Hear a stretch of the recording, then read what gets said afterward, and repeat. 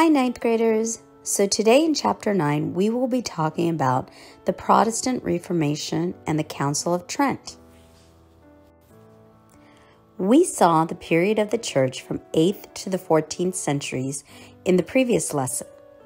This is generally known as the dark period of the Church. After the 14th century marked the beginning of renovation of Europe. The renovation could be considered as the rebirth of the Greco-Roman culture, art, and literature. The Renaissance was a fervent period of European cultural, artistic, political, science, and economic rebirth following the Middle Ages. Generally described as taking place from the 14th century to the 17th century, the Renaissance promoted the rediscovery of classical philosophy, literature, and art. Some of the greatest thinkers, authors, statesmen, scientists, and artists in human history thrived during this era, while global exploration opened up new lands and cultures to European commerce. The Renaissance is credited with bridging the gap between the Middle Ages and modern-day civilization. The Renaissance started in Florence, Italy, a place with a rich cultural history where wealthy citizens could afford to support budding artists. Humanism, which extols human being and human intellect, imparted strength to the renovation. Humanism and the Renaissance therefore played a direct role in sparking the Reformation, as well as in many other contemporaneous religious debates and conflicts. Under this circumstance, the Catholic Church, through the Council of Trent, carried out the activities of renovation. The theme of this lesson is the Protestant Reformation, which took place during 15th and 16th centuries, and the Council of Trent. The reasons for the Protestant Reformation or renovation, alias Lutheranism, are many. One of the most important reasons is the spiritual decadence of the Church in the Middle Ages. The lack of scholarship and theology of the Church, defects of the order of liturgy, and the ignorance of the leaders of the Church were all reasons for this. One way that the Renaissance impacted Christianity was that it increased curiosity about early church writings in Greek. In the medieval period, the emphasis was on scholasticism. In the study of scholastic theology, students studied commentaries on the scriptures.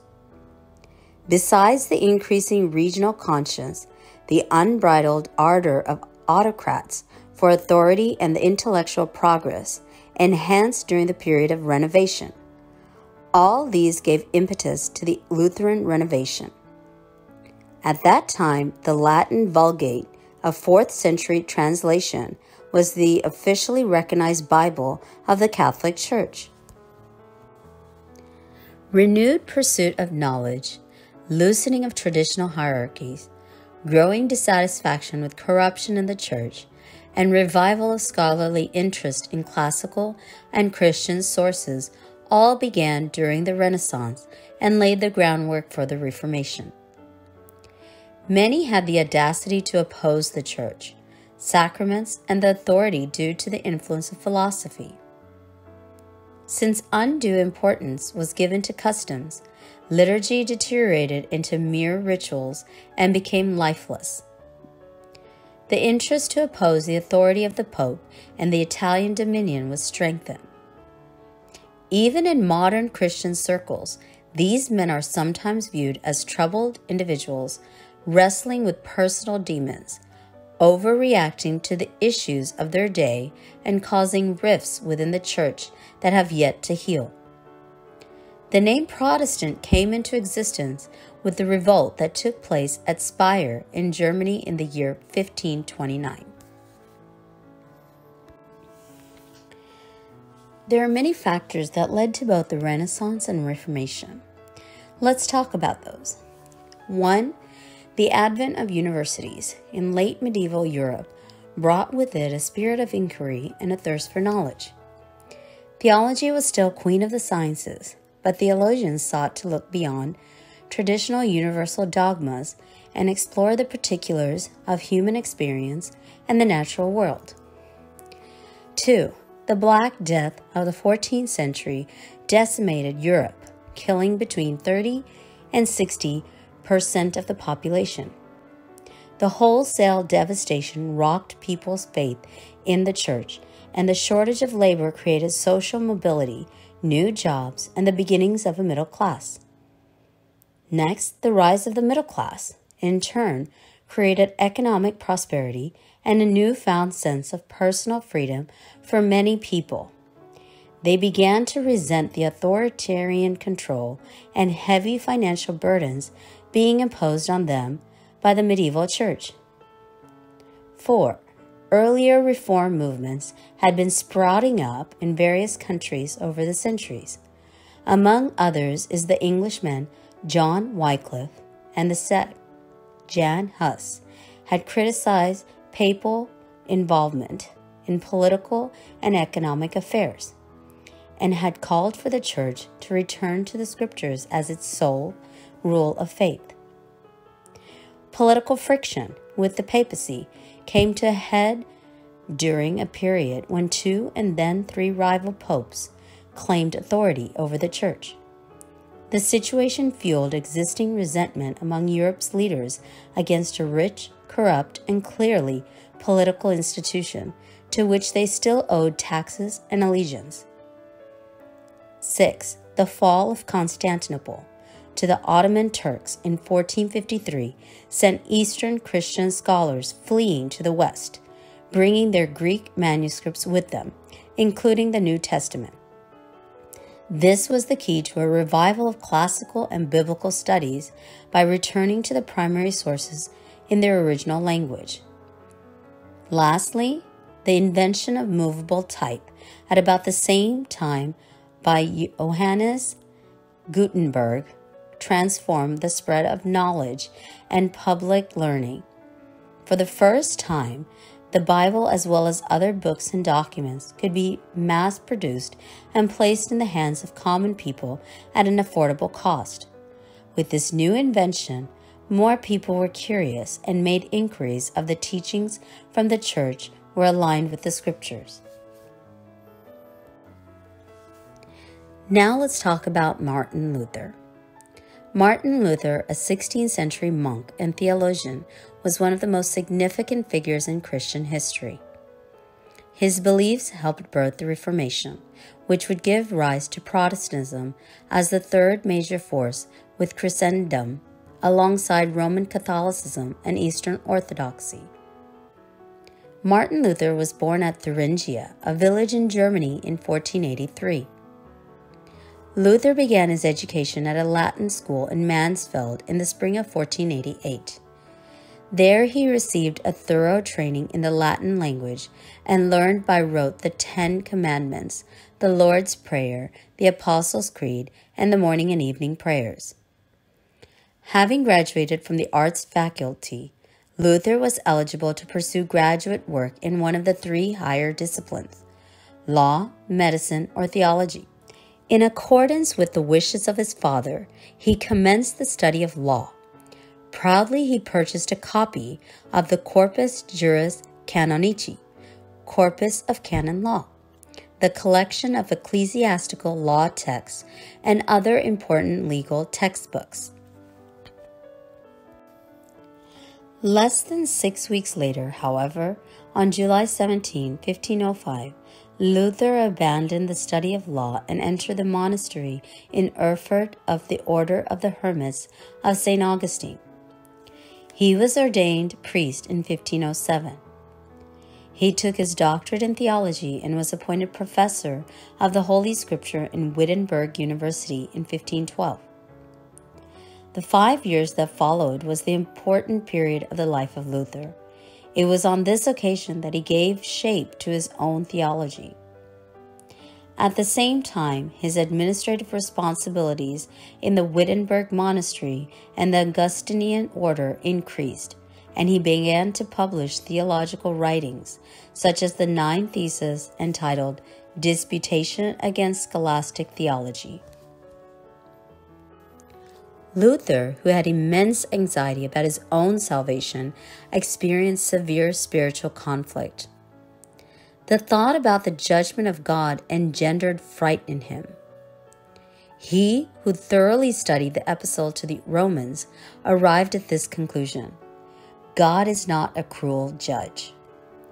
The verse, "The one who is righteous will live by faith," that's Romans 1, verse 17, gave him support. But the conclusions he derived from it were wrong. They are: the foundation of salvation is faith only, and Christ has already achieved salvation for us. Hence, man has only to believe and do nothing.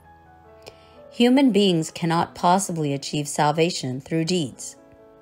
Hence, one cannot merit salvation through good deeds and good life.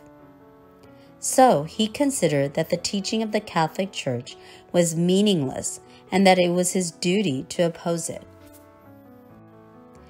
The foundation of salvation or justification is belief alone in God. Human activities cannot merit salvation. He denied the authority of the Pope in order to justify this. Scholars have scrutinized Luther's lecture notes for hints of a developing new theology, but the results have been inconclusive. Nor do the notes give any indication of a deep spiritual struggle, which Luther in later years associated with this period in his life. The foundation of faith is only the Bible, sola scriptura. Any human being may interpret it. There is no need of priest to intercede. There are only two sacraments, baptism and Qurbana. Thus, Luther reduced Christian religion to Bible only.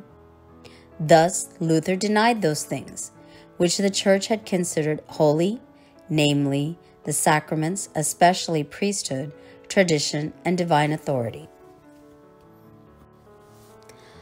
Although the elements that prepare the background for the Lutheran renovation are many, the proximate reason for it was the dispute of indulgence. Even if a sinner gets absolution of his sins through the sacrament of reconciliation, he needs to do penance either in this world or after death in purgatory for the remission of the temporal punishment resulting from sin. When that person fulfills the penance which the Church imposes on him, with repentance and due preparation, he receives remission from the temporal punishment. This remission which God gives is called indulgence. The Church has the authority to grant this indulgence. Through the works of penance, a person receives absolution of sins. Similarly, when we do works of remittance for the souls in purgatory, they also get absolution from sins. Popes Julius II in 1510 and Leo X in 1513 declared that those who contributed towards the construction of the St. Peter's Basilica of Rome would receive indulgence. The religious members of the Dominican congregation were entrusted with the task of preaching this in the Diocese of Germany. In order to attract the faithful towards indulgence, the monks presented the fruits and power of indulgence in an exaggerated manner. Luther, who listened to this preaching, got wild and wrote a letter to Albert, the archbishop of that place, in 1517. He prepared a document with 95 resolutions questioning the indulgence, purgatory, penance, and the supremacy of Pope. He affixed this document on the door of the Cathedral of Wittenberg on 31st October 1517. With this, Luther started his open fight. As the influence of Luther grew, the church authorities were ready for conciliatory negotiations with Luther. At the end, Pope Leo X sent a letter to Luther on 15 June 1520, demanding explanation for the 96 resolutions. But instead of giving any reply to the letter, he set fire to the letter along with a book of the Code of Canons in front of a large crowd. After this, on January 3, 1521, Luther was excommunicated. With this, Luther sharpened his accusations. The followers of Luther increased in number. The German lords undertook leadership of the new religion. The lords and kings used this occasion and, siding with Luther, questioned the authority of the Pope of Rome and rebelled against the dominion of Italy. Leaving the religious congregation in 1525, he got married and died on February 18, 1546. The lords and the kings exerted their influence upon those who were under them and led them to accept the ideas of Luther. The Protestants got full freedom in 1556. The obstinacy of Luther with the intention of renovating the church and his pride led to the split of the church and to the establishment of the Protestant or Lutheran Church. The Protestant Renovation movement, started in Germany, began to spread also outside Germany. John Calvin in France and Zwingli in Switzerland gave leadership to this. By the time the Reformation was over, a number of new Christian churches had emerged, and the Roman Catholic Church had come to define its place in the new order. The break with the Roman papacy and the establishment of an independent Church of England came during the reign of Henry VIII in 1509 to 47. The split between the churches of England and Rome was not an event that happened all of a sudden. The unbridled autocratic mentality of Henry VIII of England and his unsteady character affected the relationship with Rome. Henry VIII desired to marry Annibal while his lawful wife Catherine was alive. The king, being dissatisfied at this, married Annibal publicly. When Pope Clement VII refused to approve the annulment of Henry's marriage to Catherine of Aragon, the English Parliament, at Henry's insistence, passed a series of acts that separated the English Church from the Roman hierarchy, and in 1534 made the English monarch the head of the English Church. The Pope opposed this marriage, and he excommunicated Henry VIII for marrying Annibal publicly while his lawful wife was alive. Accordingly, it was proclaimed that the King of England would be the supreme authority of the Church of England, thus forming an independent church. Those who did not obey the rules of the king had to undergo cruel persecution. Bishop John Fisher and Thomas More, the Chancellor of the King, were executed. After Henry's death, Protestant reforms of the Church were introduced during the 6-year reign of Edward VI. In 1553, however, when Edward's half-sister Mary, a Roman Catholic, succeeded to the throne, her repression and persecution of Protestants aroused sympathy for their cause. However, this union would not last with Rome. When Elizabeth I became queen in 1558, the independent Church of England was re-established and Catholic churches were banned. During this period, many Catholics were imprisoned or killed. She persecuted the Catholics who intended to reinstate relation with Rome. Through her reign for 50 years, the Church of England, or the Anglican Church, got established. The Anglican Church, which, having accepted the thoughts of renovation of Germany and France, and having formed a new creed and mode of rule centered on the bishop, officially came into existence. The evangelical movement in the 18th century emphasized the Protestant heritage of the Church, while the Oxford movement in the 19th century emphasized the Roman Catholic heritage. These two attitudes have continued in the Church and are sometimes referred to as Low Church and High Church, respectively. Since the 20th century, the Church has been active in the ecumenical movement. The Church of England has maintained the episcopal form of government.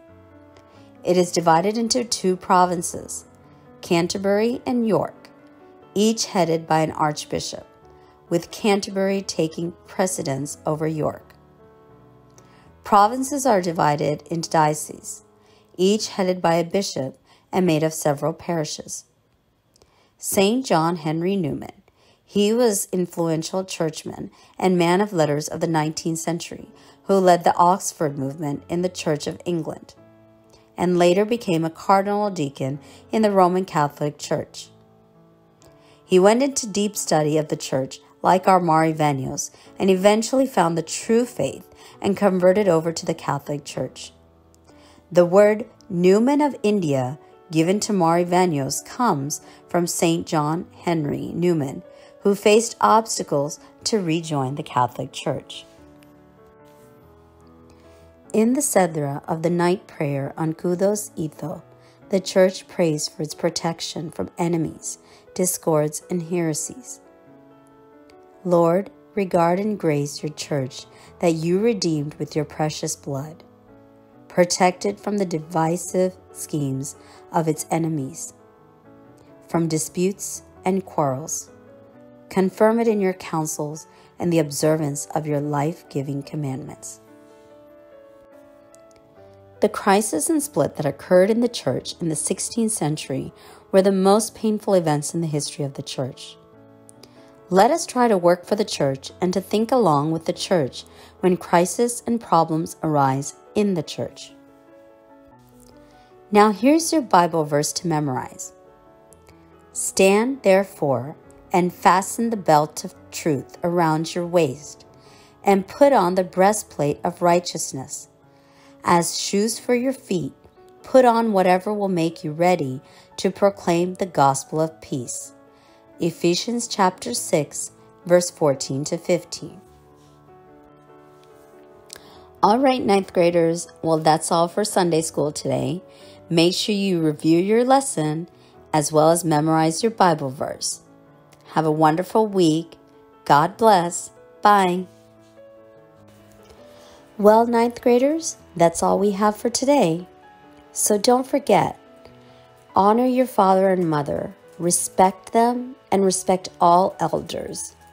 Treat everyone with love and compassion. Have a blessed week. Bye.